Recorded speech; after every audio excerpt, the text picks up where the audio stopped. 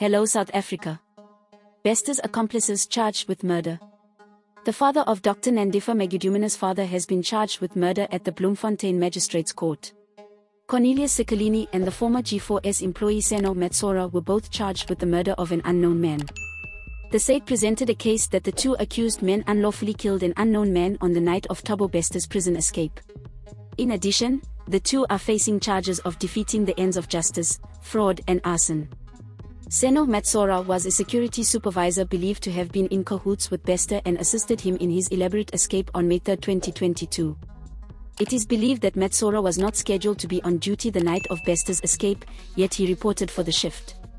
The case against Nandipha Magudumana's father and a former G4S employee has been postponed to next Monday.